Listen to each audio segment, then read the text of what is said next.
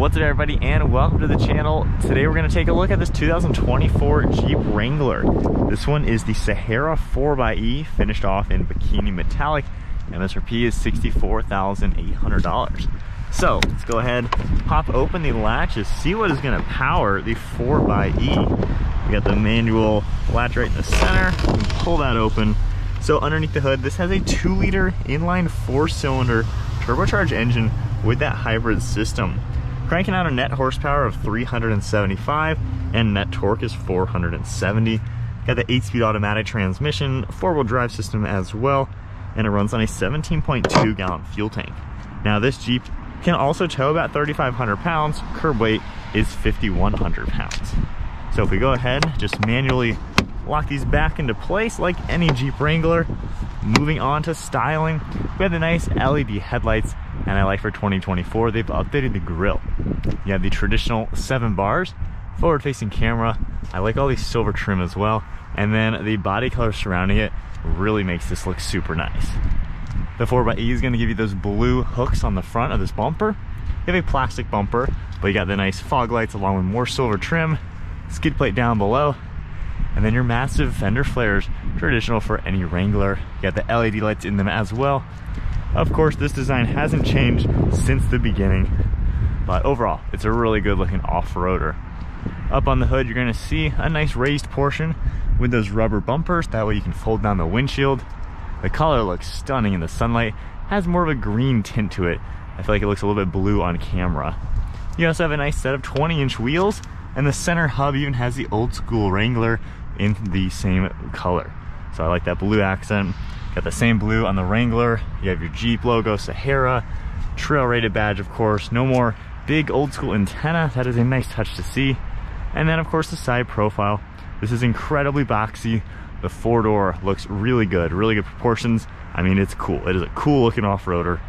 You got your plastic door handles, plastic on the mirrors, then some black trim surrounding the windows, and our 3-piece body colored roof. It is a plastic roof, hard top, removable as you would expect.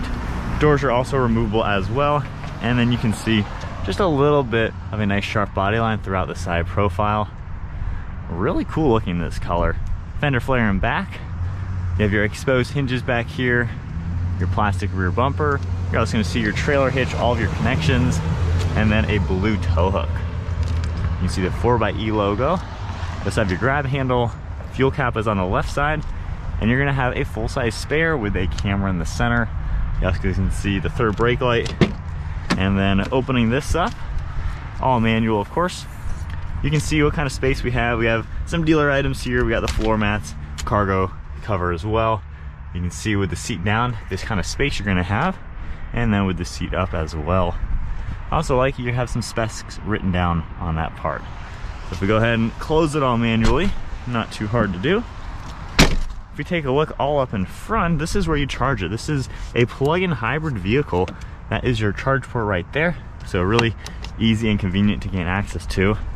And then if we go through this side now, with the seat folded down flat, you're gonna see just how much storage space you're gonna get. Pretty nice the way it's designed. Lift it up. The headrest does go down and up depending on driver visibility, so it's a nice touch to be able to do that. There's not really storage underneath the seat since we have a whole battery pack. However, of course, flipping that up, you're able to then flip that down. So climbing into the back, 2024 did update the fabric material, so it's adding a really cool design to it. You can open this down. You have your armrest and cup holders. Of course, this can seat 3 people back here. You do get climate control vents, different plugs, storage, and then storage on the backs of these seats. And then I do like how at 5'11", I have plenty of legroom and footroom. Headroom is ample, and you have a lot of visibility. So it's honestly a nice place to be, not bad at all. This could be a family SUV. So pretty nice to be back here. Climbing out, it's a little hard, my foot kind of gets stuck sometimes. So it is on the smaller side getting in and out of right here, but nonetheless still pretty practical. And then front seat now, you're gonna see the contrast stitching. You can grab under here to help lift these doors off the hinge. We have storage as well, release handle, lock and unlock and mirror controls. We have manual controls on the seat, go up and down your lumbar as well as recline, and then the cool looking fabric with contrast stitching. Sahara is stitched up top as well. These are really nice updated seats. I really like the new fabric material. And then climbing inside, when we go ahead and start it up, you don't really hear the engine or anything given this is a hybrid. So it just starts up in the electric mode basically. But from here we have a nice black leather steering wheel with more contrast stitching. We have controls on the left side for Bluetooth and audio, as well as the screen in the center. And then we have all of our cruise control on the right side. So taking a look at the gauge cluster, we have the tach on the left, screen in the center, charge and percentage on the right side as well. And then if I scroll through quite a bit of this information, you can see a lot throughout the vehicle. Continuing down, you have a few more things you can take a look at. So I do like how you can pretty much monitor everything within this Wrangler. Nice to see all that. We have the stock on the right side for windshield wipers, turn signal on the left. And then down below all that, you can see our fuel cap release and then 3 different drive modes. If you toggle between these, it'll change how the car is going to drive. Of course, hybrid will use a blend of the engine and gas. You have EV mode, and then this one right here is going to make it to where it charges up the battery. Headlight controls down there as well. A little bit of storage up on top, and then more of that new fabric that really updates the dashboard. It looks really cool. Center infotainment screen as well as the new update for 2024. Home icon, you're going to see navigation, and you can of course adjust all of this, so you can really customize it nicely. You have media, all of your climate controls will pop up as well. Phone integration, full screen navigation. And then going under vehicle, this is pretty cool. In this setting right now, you can see all sorts of different settings.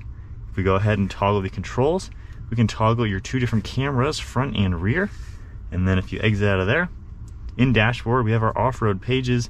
You can monitor a lot about the off-road capabilities, gauges, pitch and roll meter, go back to that front view camera if needed. And then I really like how if you go into e-hybrid, you can see some of the information for the battery system. You can see the schedules as well, driving history, power flow, which is pretty cool. And then under apps, you can get all sorts of different icons where you're able to adjust them, add them to your favorites lists and things like that. Now down below, we have 2 of your air vents, and then you do have physical climate controls. So you can adjust your fan speed right here. You don't always have to go into it on the screen. Volume on the left, heated steering wheel and seats, more of those icons.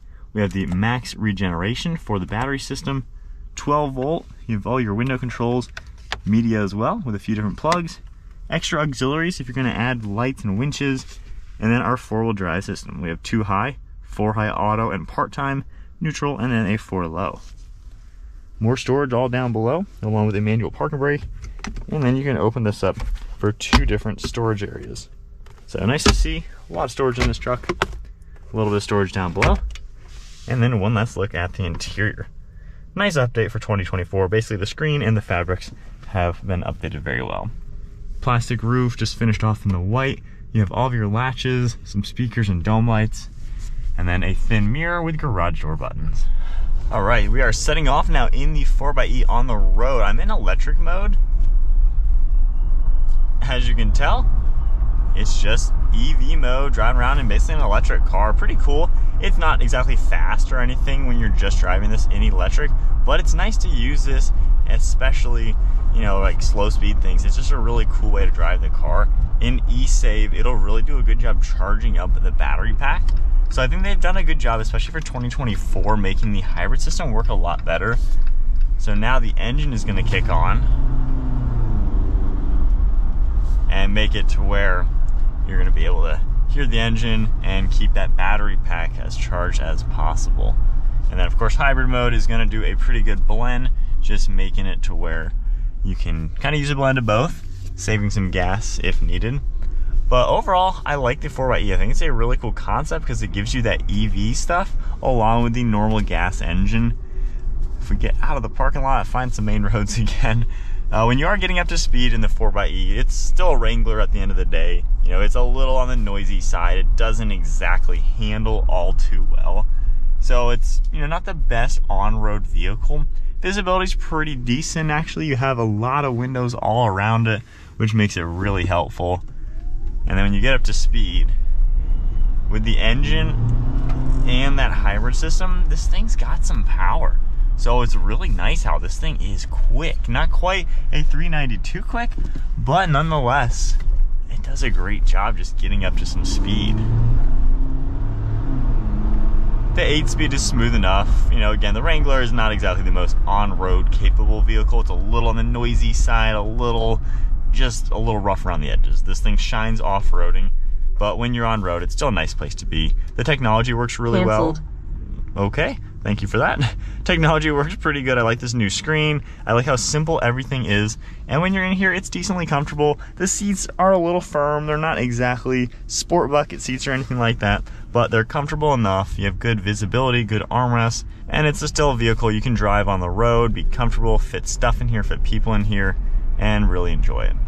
I think the hybrid really does make this much better on road, especially being the Sahara. You know, the Rubicon is going to be a little bit more rough around the edges on the road given the suspension and the tire differences. The Sahara is more for the street, however, of course, it's still trail rated. It can still do the off-road capable aspects and things you're going to want to do with a vehicle like this. So it's a nice blend. You kind of got a good blend of everything with it. There's a little bit of wind noise and road noise, but it's comfortable enough for what you're going to expect, along with providing you with something fun to take off roads, take the roof off, take the doors off. And I think the hybrid assist just adds to the fun factor with this when you can put it into electric mode or the, you know, different modes there to play with it. So pretty cool vehicle to be in.